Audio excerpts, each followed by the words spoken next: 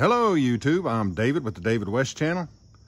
Well, today I wanted to have a talk with you about ignition temperatures and moisture within the friction fire sets that we use. And I want to take and soak this set down real well and explain to you why we can still get an ember out of this set.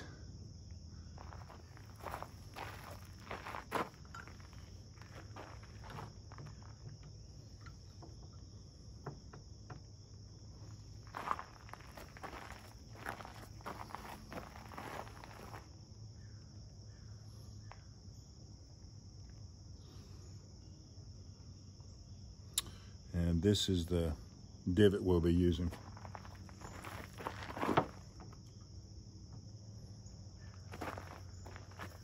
All right. I've been wanting to actually have this talk with y'all for a long time.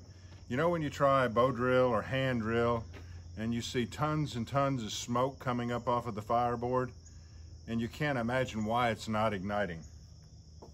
That's not smoke coming up off the fireboard. Many times that's moisture, that's steam. Something you need to know, when you're doing hand drill or bow drill and you see smoke just streaming straight up the spindle, like here's the divot and you're creating tons of smoke and it's streaming straight up the spindle, that's steam.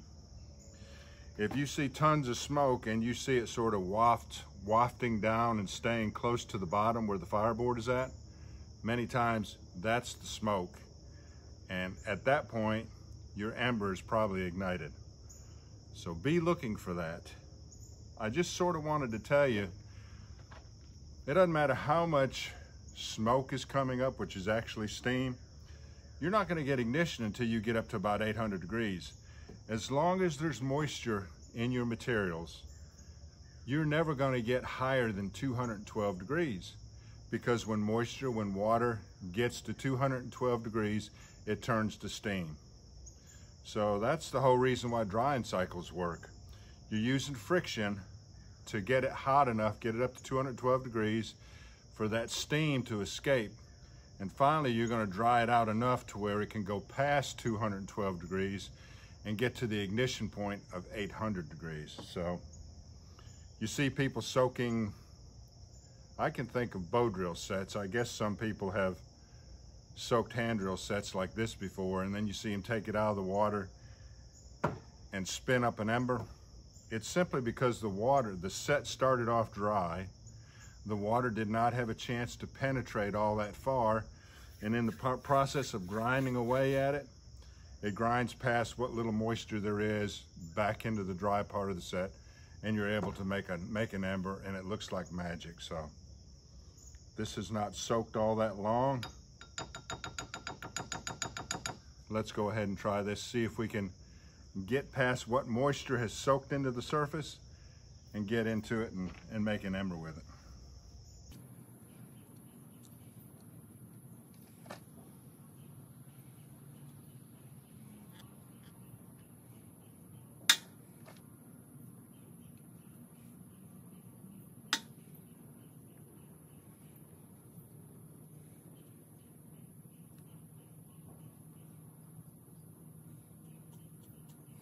You can imagine that soft pith and that hollow core right there, that some of the water might have really penetrated deeply. So I've never done this before, but I think this is going to work.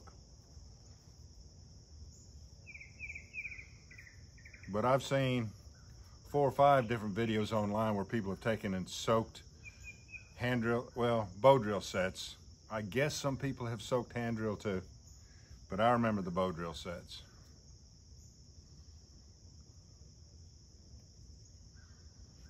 All right, and the fireboard.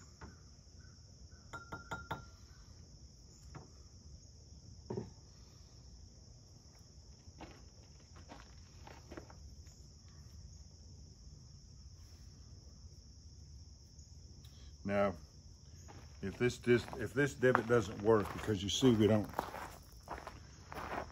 have a lot of bottom left in that divot, we'll go ahead and cut another divot like right here where that wood is saturated to, right in there. And that should produce if I can't get one out of that one.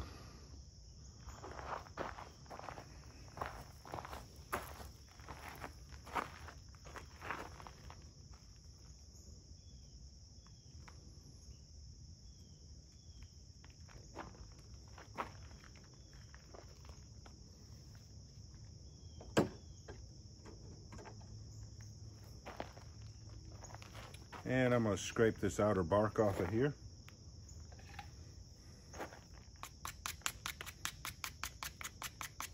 You can really tell that this outer bark is wet. You can feel it.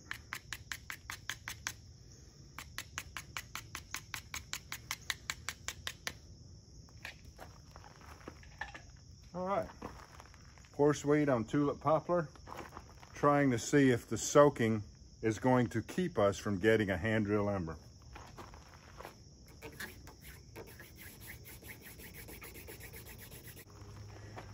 All right, I'm just about through the board. Let's go ahead and try a different divot.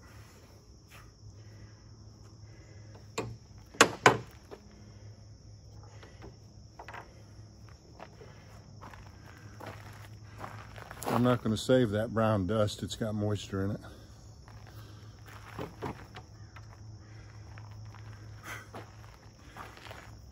And I'm just about through the board there. Let's go ahead and try another divot right there, right here.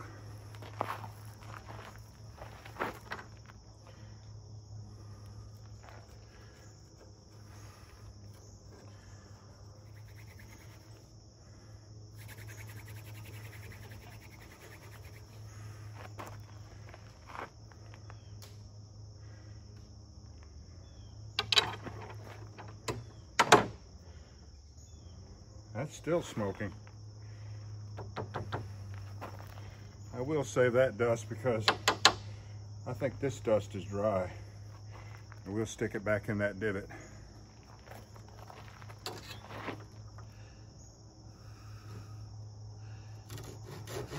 All right, I did not mean to go that deep. So I will slant the spindle back this way so it doesn't pop out. Spindle tip looks good. I think we'll get our ember this time. Now once again, the reason I'm on this corner of the table, sort of not in the best view for the camera, is because this is the lowest corner of the table and it helps me get up over the top of this long hand drill.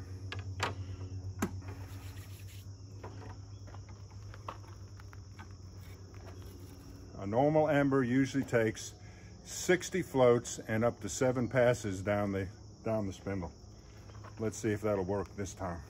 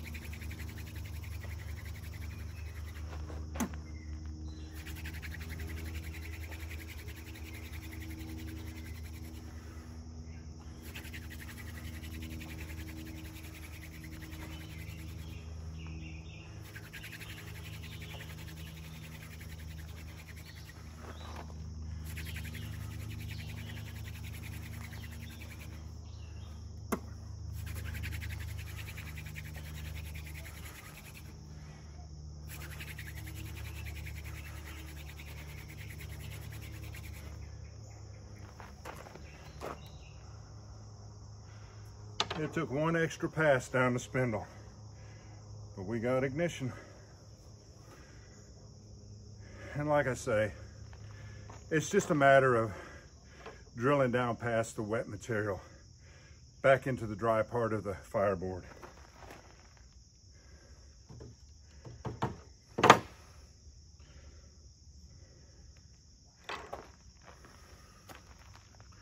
get behind the camera this time so we can get a good shot.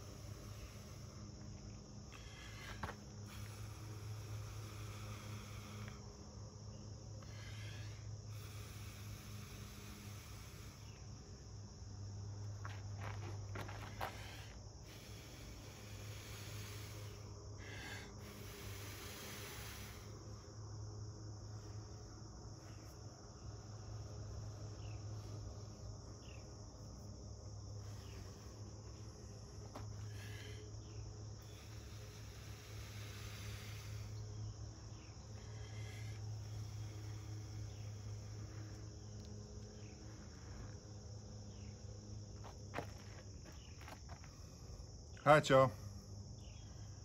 Appreciate you joining me on this one. We'll catch you on the next one.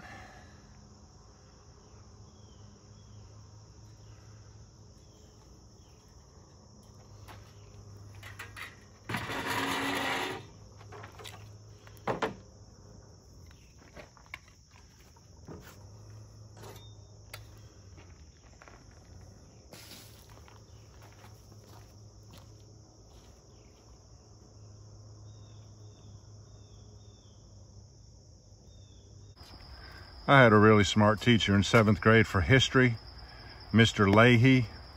He told us if we ever caught him spelling a word wrong on the chalkboard, that he'd give us 10 cents. I made 10 cents that year, but that was smart. He kept us paying attention to every word that he wrote and that he said. He also told us if we would memorize the preamble to the Constitution and be able to recite it back to him in 15 seconds or less, he'd give us a quarter. So here it is, 49 years later, and I can still do it. We, the people of the United States, in order to form a more perfect union, establish justice, ensure domestic tranquility, provide for the common defense, promote the general welfare, and secure the blessings of liberty to ourselves and our posterity, do ordain and establish this Constitution for the United States of America. Pretty smart teacher.